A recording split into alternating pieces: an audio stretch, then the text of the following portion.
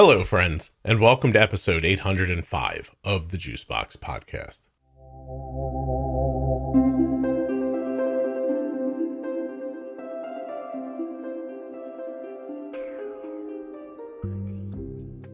Well, you would think that I would have learned after saying that the Pro Tip series was only going to be 10 episodes, and now it's like 25. You would think I would have learned not to say we're all done, like I did at the end of the Bold Beginnings series. Because here we are, back with something that fits in the Bold Beginnings series. Jenny Smith and I are going to talk today about how to treat illness ketones. Please remember while you're listening that nothing you hear on the Juicebox Podcast should be considered advice, medical or otherwise. Always consult a physician before making any changes to your healthcare plan or becoming bold with insulin. If you're a U.S. resident who has type 1 diabetes or is the caregiver of someone with type 1, it would mean a lot to me, and it would mean a lot to people living with diabetes, if you took a short survey that's available at t1dexchange.org/juicebox. This survey helps move type 1 diabetes research forward, and it's something that you can do from the comfort of your home. It's also something that may open up other possibilities to you if you want them, and if you don't, doesn't matter. t1dexchange.org/juicebox. Fill out that survey. Help move research forward. This episode of the Juicebox Podcast is sponsored by Touched by Type 1, a wonderful organization helping people with type 1 diabetes that you can learn more about on Instagram, Facebook, or at touchedbytype1.org. The podcast is also sponsored today by InPen from Medtronic Diabetes. Learn more at InPentoday.com. And last but not least, today's show is being sponsored by US Med. usmed.com/juicebox or call 888-721-1514 to get your diabetes supplies the way we do from US Med. You may remember a time when I told you we were all done with the Bold Beginnings series. Yes. That was a lie. So here we are. Okay. What did we lie or what did we not complete? I should say. It's not like we lied. But. It wasn't a purposeful. It was we didn't know. So for today, I'd like to do a Bold Beginnings episode about how to deal with ketones. Because as I'm standing here or sitting, and Arden has now had diabetes since she was 4 and she's 18, I would admit I don't 100% know what I'm doing, especially around illness. So I think we should probably try to help people out a little bit with that. Yes. And I think for clarity there too, I think you've always been very bold with insulin, right? And so I have a sense that despite Arden having higher blood sugars, you've attacked it with the knowledge of, even if there are ketones there and you haven't tested for them, you're adding insulin that is probably what we would recommend adding in excess of correction. That's helping to clear the ketones. So I think you've gotten away with it, for lack of a better way to explain. Yes. Because you're just like, I'm not going to deal with the high. I'm just going to bring the high down, and this much didn't work, so let's add more. You don't really have a science to how you're doing the more. And I do want to talk about that a little bit so that people have. Here's my last recollection of it. Arden had the flu when she was, we both had the flu when she was like, my God, 4 years old, maybe. Oh. Like really little. And she and I are in bed together, just like, we were a mess, you know? And boy, that's when I learned how to use a lollipop to keep her blood sugar up because I didn't know what to do. She wouldn't eat. I think sports drinks helped a little bit, but it was a lollipop. I kept them around. I was like, here, suck on this. And that she could kind of get away with. It probably helped if she was nauseous too, if she had like stomach piece of the flu. Like a little sweetness, maybe. It probably, often sucking on things if you're nauseous can really help to calm the nausea. The action of sucking? The sucking, yeah. In fact, they have, in pregnancy, they've got all these fancy products, the Preggy Pops that they're called, like these, they're literally just suckers, right? I got through actually the early part of my pregnancy is sucking on They're made by the ginger people. They're just like, they look like little cough drops, but they're 1.5 grams of carb a piece. They taste like ginger. Ginger's really good for calming the stomach. So stuff like that. It's probably the reason, along with supplying the sugar to keep her blood sugar up, it helped to calm some of the nausea. Maybe she might not have told you what she was feeling like as a 4-year-old, but right.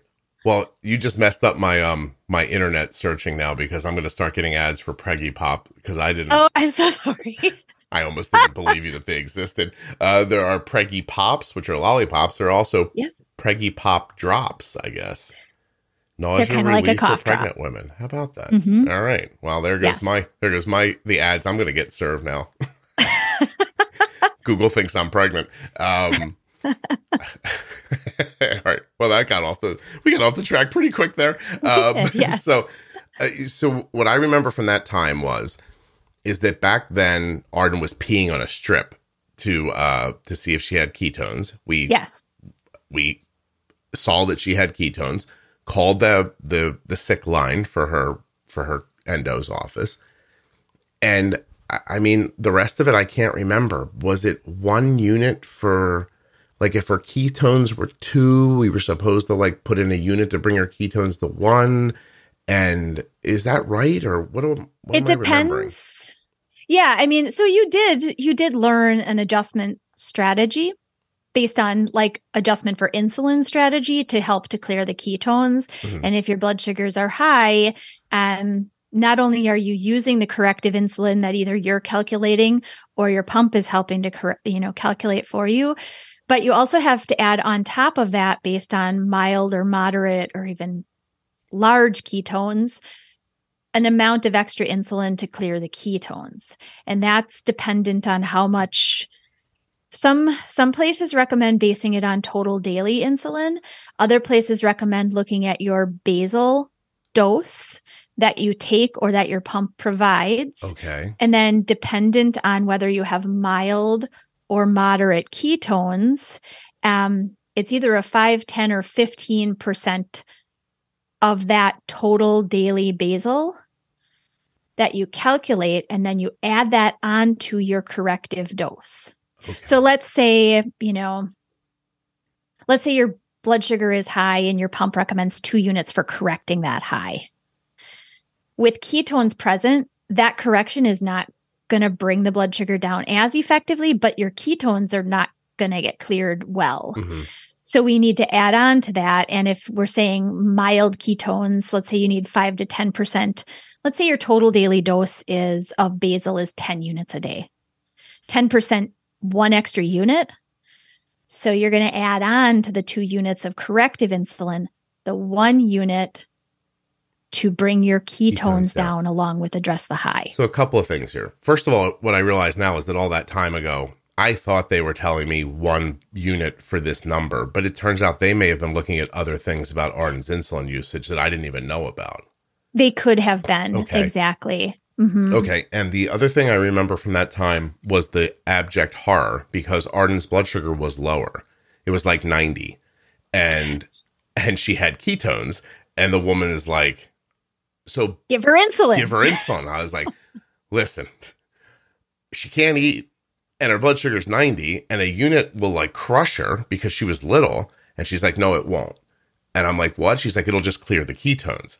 That's a leap of faith right there, because it is. Yeah, I was like, wait, what? So you just kind of talked about it. I have to say that your clinical team then was a little bit more on the aggressive side of adjustment. Mm-hmm. Many people will go home with directions. If they do get anything for ketone clearance, they'll go home with directions that unless the blood sugar is above this value, you have to get the blood sugar high in order to give the corrective dose and to clear the ketones with the adjusted ketone dose. Mm-hmm. Many clinics will not tell you to just take a unit, even though your blood sugar is 90 and you're not eating anything. So it's a pretty progressive thinking clinic. The problem is, the reason I don't have more information about this is, even though Arden is sick at the moment, we don't generally get sick in our house. Right. And Arden either, and we don't get the kinds of illnesses that come with, like, nobody vomits in my house. Right. Like, families are either vomiters or they're not. Like, we don't throw up. And so I'm putting that on my tombstone. Here lies Scott. Never really yacked. But so we don't have the problem with, well, we can't keep something down. Like, Right. it's not fun to drink or eat when you're sick, but Arden can power through it, right? Sure. So I've never really been in that situation. And I do believe what you said, that we're just very aggressive with insulin, so that even if Arden's been in a situation where there are ketones, we might not even know about it because we'd be bringing them down. Correct. There's a connection in there that I know what it is. You hear a lot of people online get told, it's a variation of what you just said. You just said, like, push the blood sugar up so that you can put in a bunch of insulin. And I've Right. also heard people told, like, bolus, but then drink like sports drinks at the same time. Correct. Right. And that's actually, I think, if your blood sugar is low and you can take something in, especially kiddos, often Pedialyte will sit okay. Mhm. Sometimes just sucking on a popsicle, or like you did, a sucker can be okay. Sometimes if kids aren't willing to take anything, put some honey, in their mouth. Okay. It can get absorbed through the mouth tissue, essentially. But why would you leave ketones where they are and drive your blood sugar up just to take some insulin? So another strategy is to use some carbs that can be taken in and not cover those, Okay. and then allow the ketone coverage alone without a bolus for any of the carbs that you've taken in. What's the reason for that? The reason for that would be if your blood sugar was lower already. Okay. And you're worried, Arden's blood sugar was 90 and you're like, no, we can't give her a unit of insulin. This makes no sense to me, right? So had she been able to take something, you would have essentially let the carbs go in without covering those at a lower blood sugar value, because with ketones present, you need insulin to clear that. So correct the blood sugar with carbs, bolus Right. for the ketones. Correct. All right. This whole dance here is why a lot of people who vomit, I can't believe I've designated that there are people who vomit and don't, but anyway, you know what I mean, more prone to it. They often have a prescription for like Zofran in the house. Right. Right. Yes. A lot of type 1s do that. So Yep. when nausea comes, you can treat the blood sugars, treat the ketones if they exist, and have the safety of knowing that you can keep something in your stomach. And not that let's just go over it. If you bolus for something and you eat it, but then it comes back out before you've digested it, then you don't have the impact of the carbs. All you have is the active insulin, and that is the quick way to Seizureville. Yeah. Correct. Right. Absolutely. I mean, it's the big reason that with a stomach bug specifically, where you are throwing up, or potentially the opposite of that, right? Whether it's coming out one way or another, you're really not also absorbing everything that you're even able to put in. And because your, digestive system is irritated. Yeah. And with that, we say, take in the carbs that you can and wait until you know it's going to stay down before you bolus for it. Mm-hmm. And then reduce the bolus for the carbs you ate by about 50, maybe 60%. So some insulin's happening, but not super aggressive. Correct. Yeah. Okay. All right. So now we're talking about illness ketones. Yes. These do land people in the hospital all the time, because then they can put you on a drip to keep your blood sugar up and give you insulin at the same time. They can bypass your digestive system basically and get your ketones down. Right. Can you tell people a little bit about why you don't want your ketones to be high? Yeah, absolutely. I mean, ketones that are specific to illness and high blood sugar, or ketones that are relative to lack of intake because you have a stomach bug. So we're talking about illness-based ketones. Mm-hmm. We're not talking about nutritional ketosis or those on a ketogenic diet. Right. Right. So ketones in general, in a state where you're sick, it's like having waste in your body, right? You know the ash that's kind of in a fireplace once you've burned the logs, right? That's kind of what ends up happening when you have the not desired ketones in your body. It's like waste product from having your body break down pieces of your body, right? And so your body tries very hard to flush that out, which is the reason that we used to test ketones using urine ketone test strips, because your body will try to flush as much as possible out. Hydration, thus, is very important if you have ketones, whether they're mild or moderate or absolutely high. Need hydration. And we're talking about like a water bottle an hour of hydration with ketones, like flush, flush, flush, drink, drink, drink. Mm-hmm. But so that's essentially the reason that ketones are present. Your body doesn't have enough insulin to clear the high blood sugar. And that often blood sugars over about 240 or 250. If they're left lingering high for hours on end, you're more likely, especially with an illness, to have ketones show up. Okay, and this is just from the CDC, but DKA develops when your body doesn't have enough insulin to allow blood sugar into your cells for the use as energy. Instead, your liver breaks down fat for fuel, a process that produces acids called ketones. When too many ketones are produced too quickly, they can build up to dangerous levels in your body. Right. And DKA in an illness situation can come on fast, and it can be deadly. Like, seriously. Yeah. And that's another big one with that, another testing piece that they often look at. If you do go in and, especially DKA or electrolytes. Mm-hmm. And so with illnesses that are the vomiting kind of illness, so to speak, you may have a difficult time keeping in enough hydration, and electrolytes then get very off, which does not help in the scenario with ketones present. So I believe that beyond her initial diagnosis, Arden's only been in DK one time. And I don't know if she was in it or not. All I can tell you is that there was this one time we had a kinked cannula that we didn't know about in a changed pump in the evening. So she went to bed and didn't get insulin, and then woke up in the morning and was like, she had a really high blood sugar. And as soon as I saw it, I was like, that's odd. This is a long time ago. And I tested it, changed the pump, saw the kink, and I thought, oh, no, this is bad. And, so I said to her, she was old enough to have a decision to herself. I said, listen, if you can drink a lot of water right now, hold on a second, please. Yes. Are you defining a lot? How much water is a lot?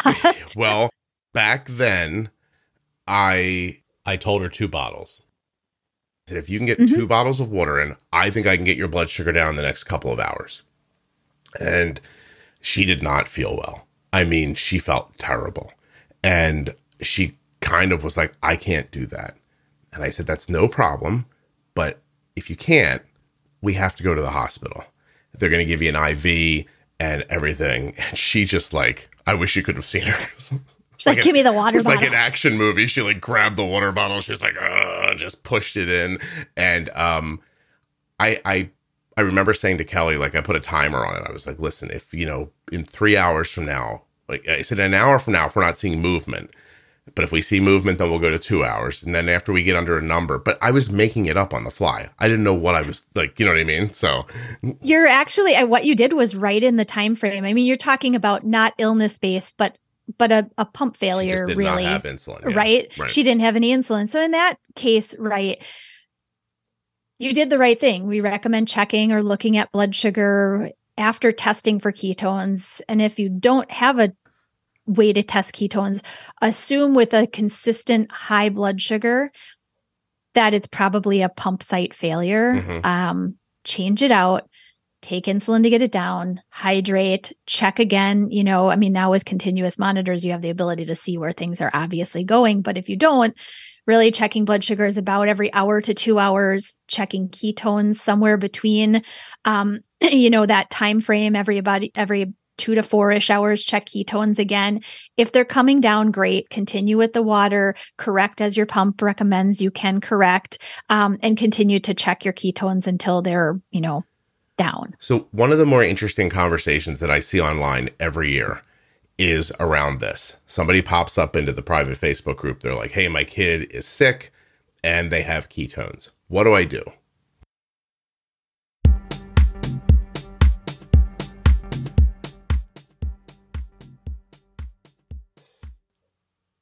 You're getting your diabetes supplies from somewhere, but is that a pleasant experience? Only you know.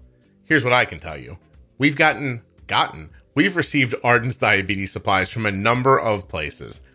None of them have ever been as good as US Med. usmed.com/juicebox or call 888-721-1514 to get your free benefits check.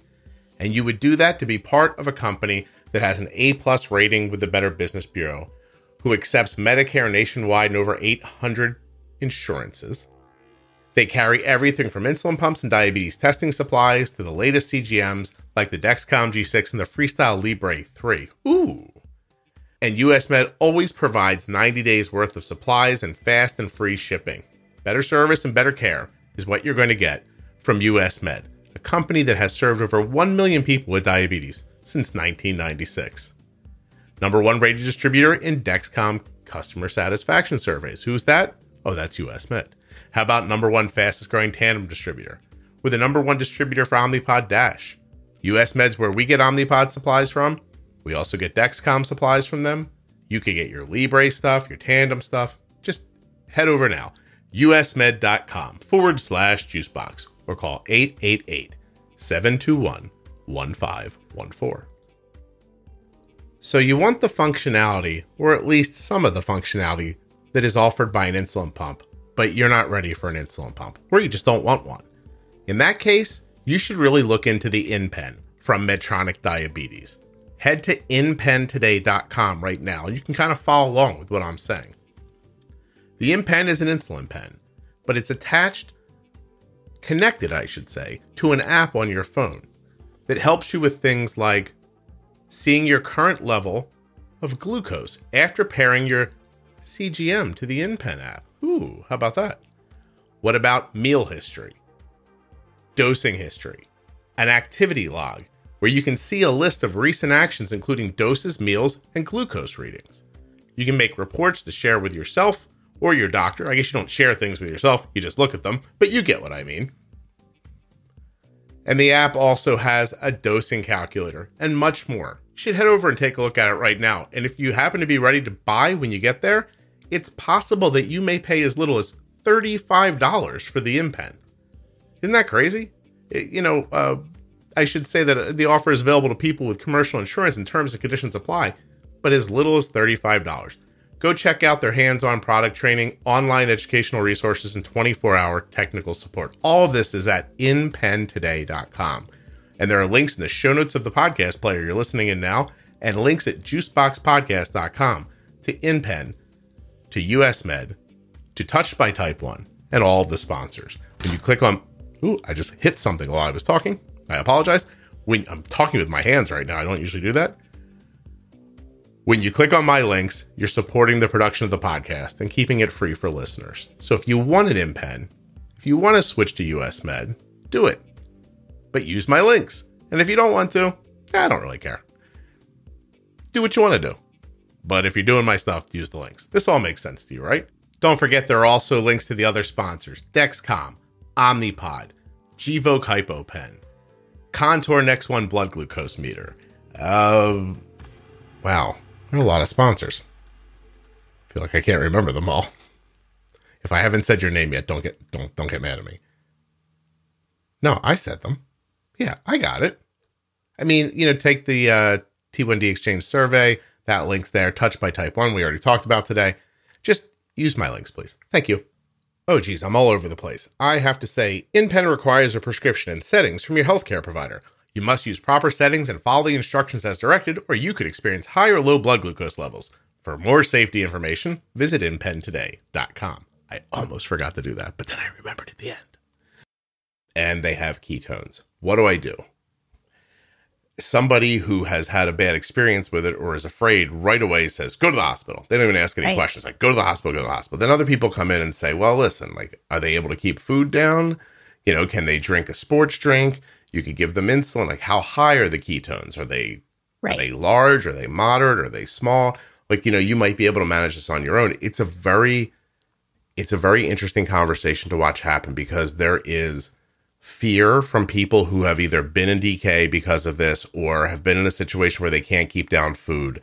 And then there's Right. the other people on the other side who are like, I guess, not yackers. And they're like, they're like, oh, no, you can manage this as long as it's not too out of hand. If it's too big, you should go. And I always think, like, what a horrible situation to be in. You really Right. don't know what the right answer is.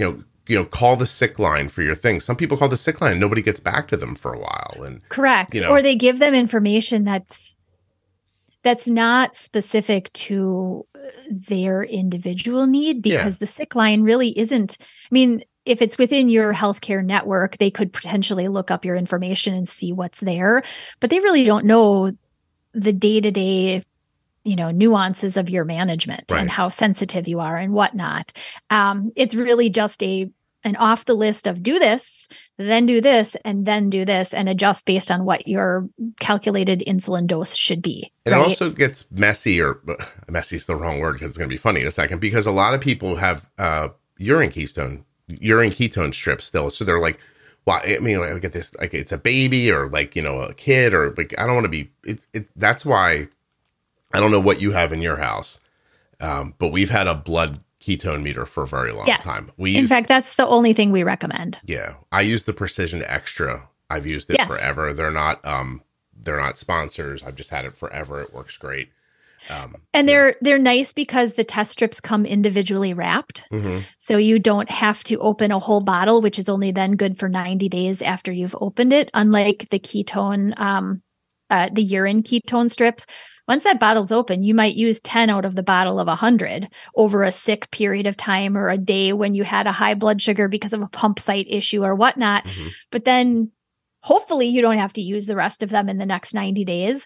But really then that bottle's like done. Yeah, they're trash. Which is urine ketones also, they're old information, right? It's a couple of hours old comparative to real time being a blood value of ketones. Yeah.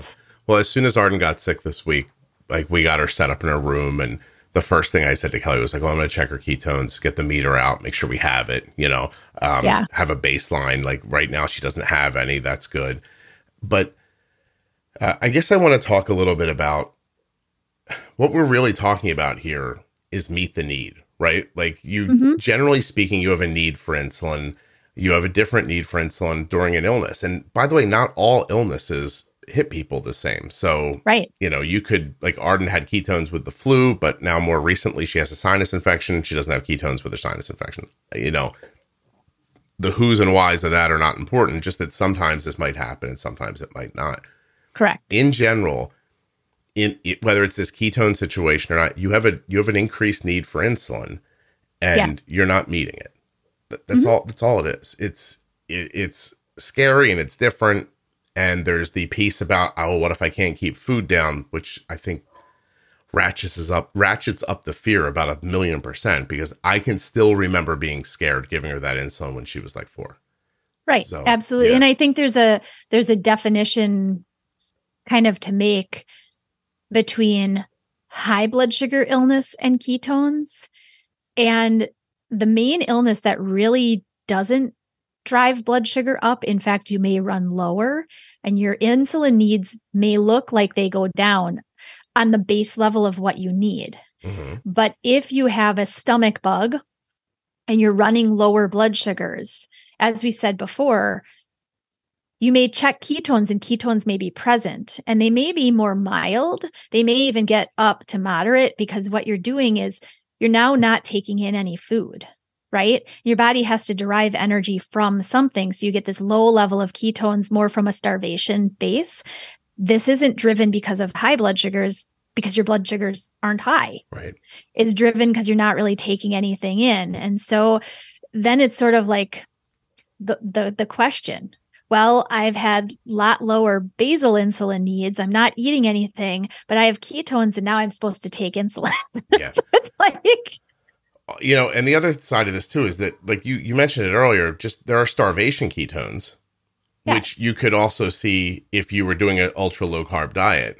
And these do not put you into DKA.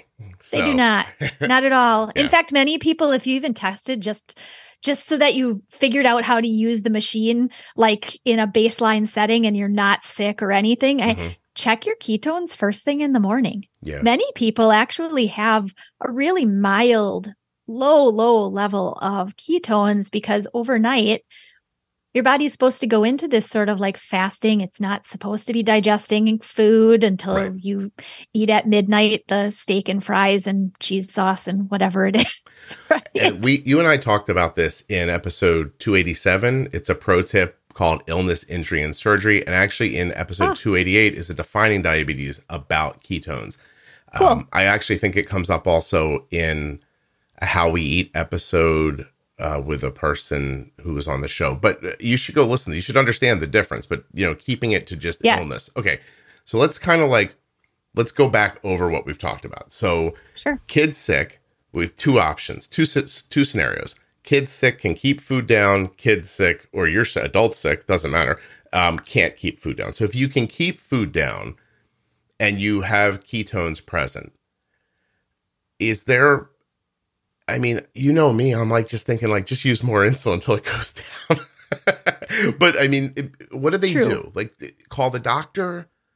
So obviously calling your healthcare practitioner is it's an important first step based on what their recommendations. I would even say rather than a PCP, you really should be calling your endocrine team because they're the ones that could help to dictate, well, how much more insulin to clear the ketones.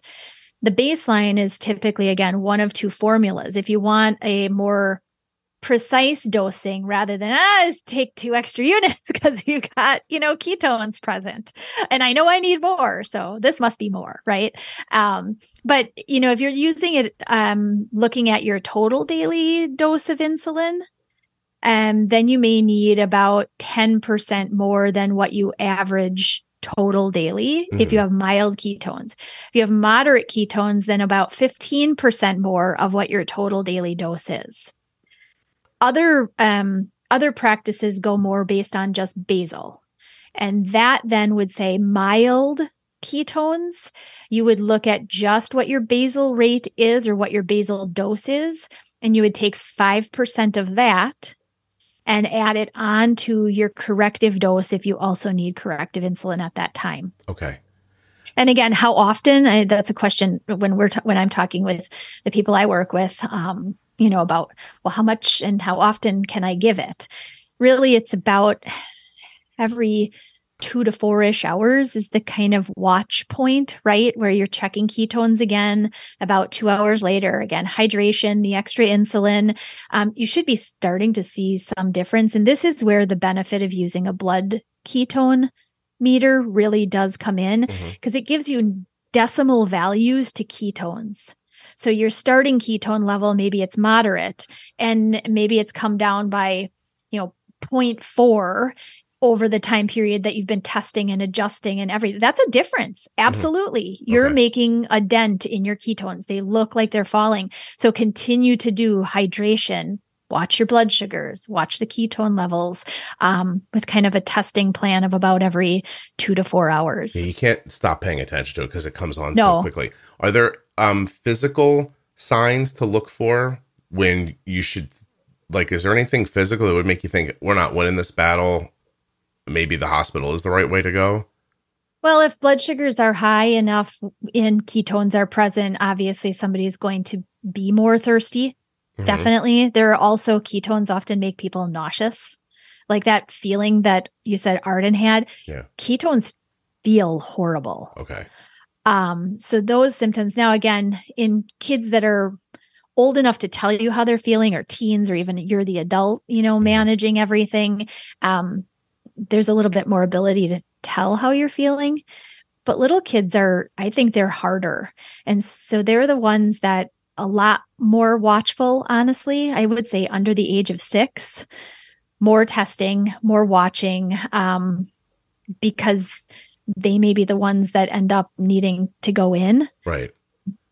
So, and you're clearing these ketones with water if you're lucky enough to be able to drink it, and with insulin. Those are the 2 ways you can clear it out of your system. Yeah. And I usually even say try to go off and on with water and then maybe an electrolyte beverage that does have carbs in it. Because remember, getting in some carb, and if your blood sugar is high and you're doing carbs, obviously you're doing correction insulin, you're doing the carb insulin, Mm-hmm. a base electrolyte drink, and you're doing the ketone.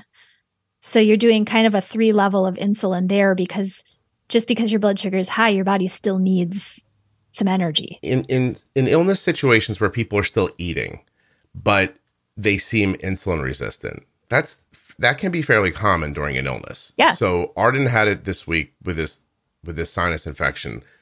Every night after dinner until like 2:00 in the morning, I gave her, enough insulin to put down a pony, and we were barely holding her blood sugar at 200.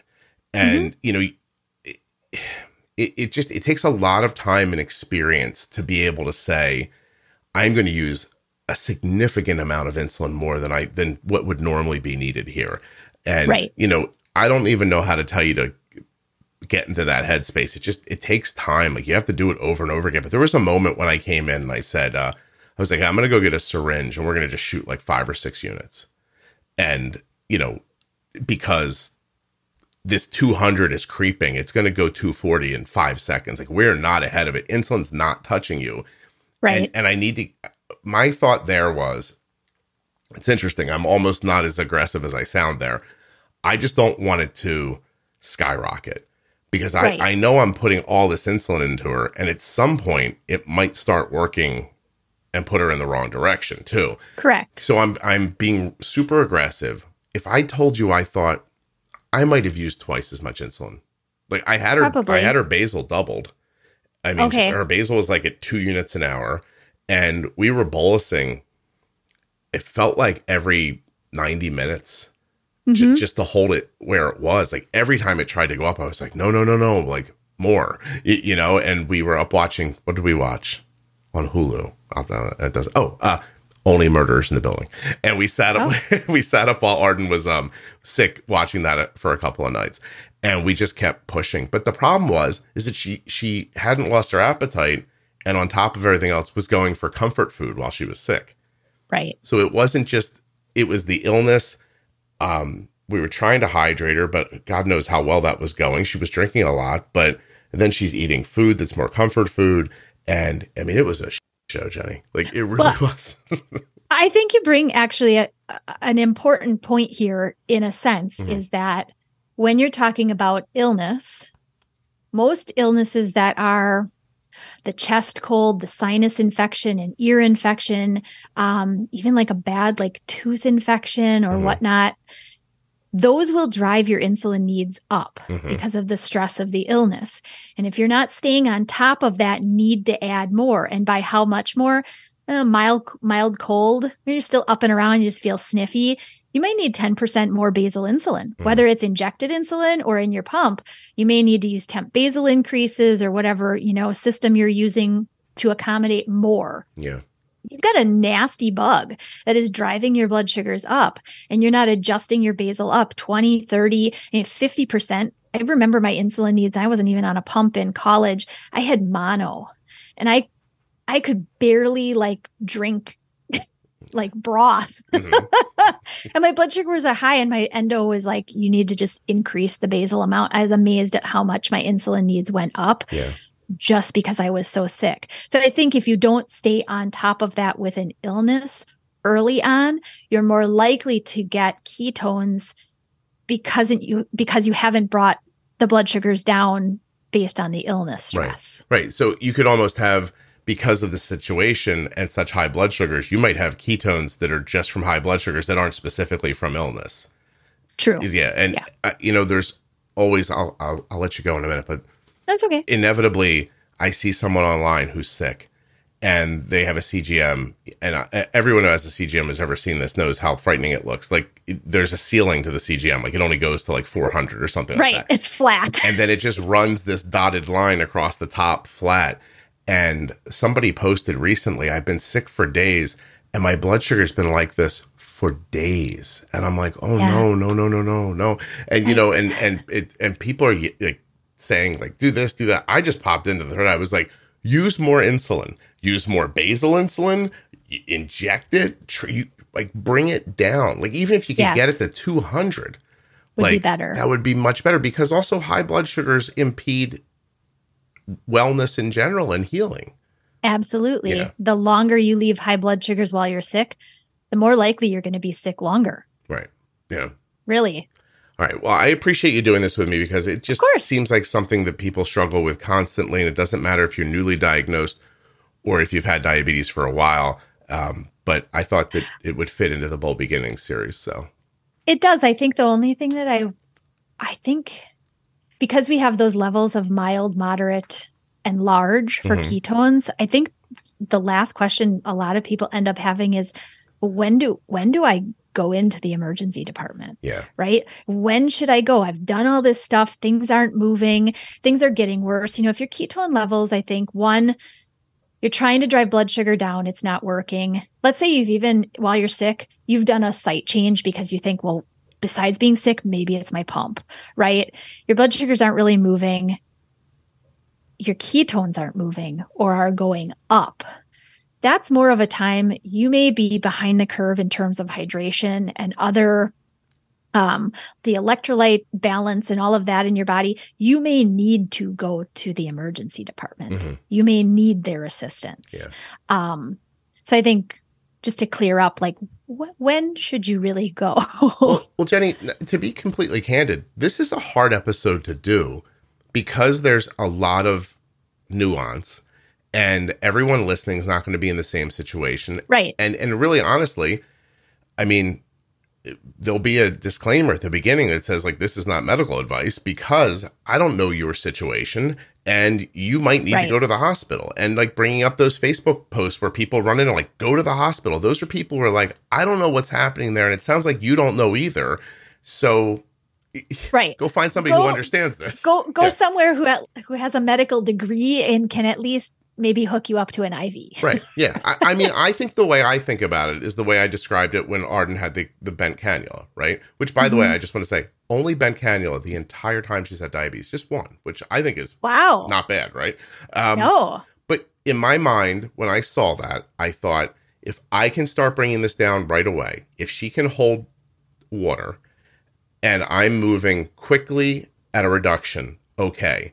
But I am not going to mess around with this. Like, so, you have to use your own personal intuition and, Jenny and I aren't telling you what to do, but, I just thought maybe this would help guide people through it a little bit. It is a really weird thing. Like, seriously, in this space, sometimes you'll think, why does no one ever talk about this or that? And the answer is because I don't know, like, I don't want to tell you absolutely something and it not be right. And I'll give you an example. What's an episode that we have on our list that we never get to? How low of a blood sugar causes damage to a person? Everyone wants an episode about that. And they bug me constantly. I get notes about it. I say to Jenny, how do we do this? And we're both like, I don't know. Like, right. Yeah. That's a difficult one because it's kind of like, it's like ketones. You've been given these tools, you've been given this guideline to utilize, and every person, I mean, what is it? It's your diabetes may vary, right? Yeah. It may. Right. Yeah. And by the way, some people are dizzy at 70 and some people are dizzy at 50 and some people never get dizzy and et cetera. And, but the question people have over and over again is, when does damage happen? Like, where can I and listen, I can tell you that last night, Arden's blood sugar dipped down to 55 for a couple minutes. It went up to 61. I looked at it. I was like, if this keeps rising, I'm okay. But it went back down again. So I gave her some juice. I didn't want her to sit there. Do I think that she's 3 IQ points dumber today because of that? No.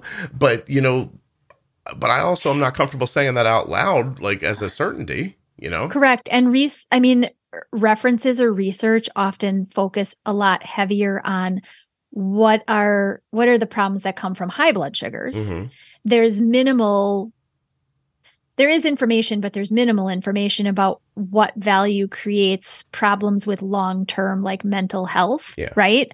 And most of the research identifies under 55. So if you're looking for a value, I would even say, let's say under 60, just to be safe, right? But honestly, it's the duration of the low blood sugar. And that's a general That's a general statement, right? If you're having duration one day into the next, into the next, into the next, it's very likely that you're impacting your brain cells. Yeah, but if your blood sugar is 60 for a half an hour, it's a different situation. It's a different situation. I think that's the best, simplest way to say too much is too much and will likely create issues. So let's aim for less lows, and defining lows as under 60. Let's aim for less of those. One day maybe we'll try to tackle it and see how it goes. But I just wanted to make the point that this is not this ketones thing. There's no real certainty in it. Like, I don't know when to tell you to go to the hospital. So good luck. And try not to get sick. I'll tell you right now, Jenny, I don't miss COVID, but I miss everybody staying away from me and nobody getting sick. I love that time. Everybody's been so sick here for so long. I would go back to being locked down not to feel like this. Oh, well, hopefully you guys are all on the mend. Thank you. I hope so too. Yeah. All right. I really appreciate it. Thank you so much. You're welcome. Yeah. Of course.